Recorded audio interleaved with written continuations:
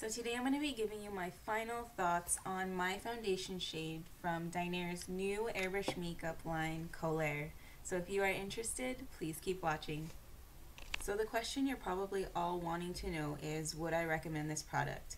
Or do I like this product? Yes, I like it very much, and yes, I definitely would recommend this product. And here's a few reasons why. Now, as far as the staying power of Colair, I think the staying power is great. I mean, and we're talking about on top of my oily skin. Now, with the Colair in comparison to the Glamour makeup, I did notice that I had less oil coming through with the Colair, which was really great. I did try it a few times without using a setting spray just to kind of see, how much oils would come through, and it was still less than what came through with my Glamour foundation, which I thought was really great. It also lasted from the moment I put it on to the end of the day. I mean, if I wanted to keep it on all night long, I'm almost positive that it would have lasted that long as well, which was really great. And as far as the finish, like I said the first time I used it, it's just smooth and velvety and just rich, and I like it so much. I mean, it's not like a super matte finish, but then it's not like a super satin finish. It's like this perfect medium between the two that works really great, even though I have oily skin. So I really like that about the product. As far as the texture, like I said, it was just smooth and velvety. I really love the texture a lot in comparison to the Glamour foundation.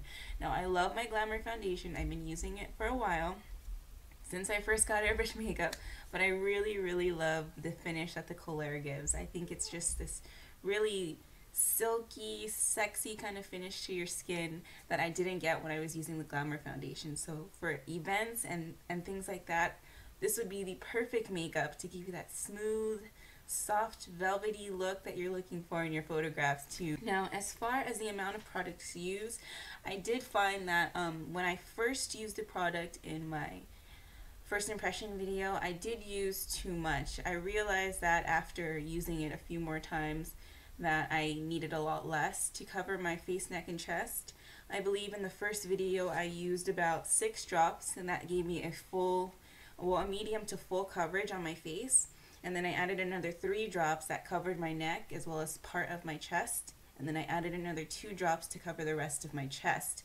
Now, after a few days of using the product, I realized that that was way too much. Now when I'm using it, I only use about 8 drops, and that 8 drops is able to cover my full face, my neck, and my chest, and just blend everything together, which is awesome because, I can get away with 8 drops. I mean, that's pretty amazing. With the Glamour foundation, if I wanted to cover my neck and chest, it would take a little over 10 drops to cover everything. So 8 drops is pretty awesome for me.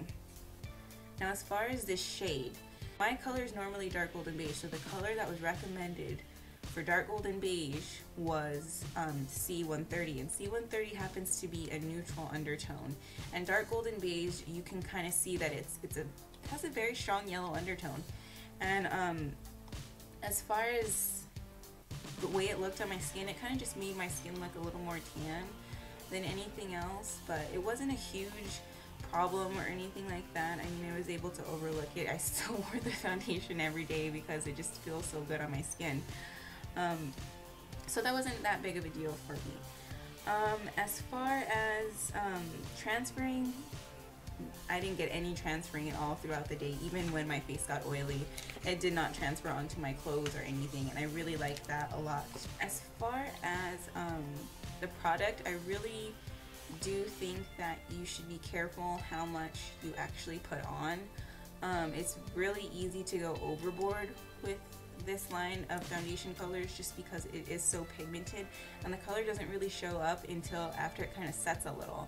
So you never want to really concentrate, and just because you don't see it initially, you keep adding more, because when everything dries and when everything sets, I mean, it can look thick. It doesn't feel thick, but it can look thick, and you don't want that.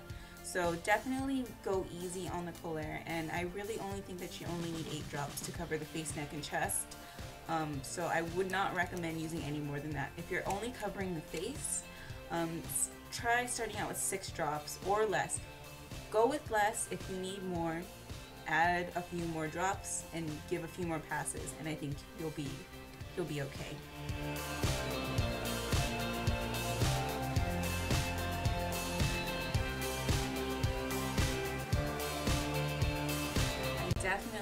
Definitely think that it is a love it product. I absolutely adore this product.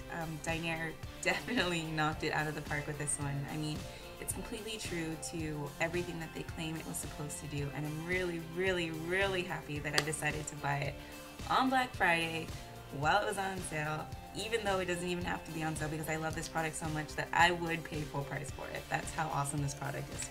Or at least from my own opinion, I love it that much that I would pay full price for it. Definitely recommend that you go out and try it, or if you have it on order, just know that you are going to have like liquid gold for an airbrush makeup lover coming to your mailbox. Anyways, thank you so much for watching, and I hope this review was helpful, and please don't forget to like, comment, and subscribe.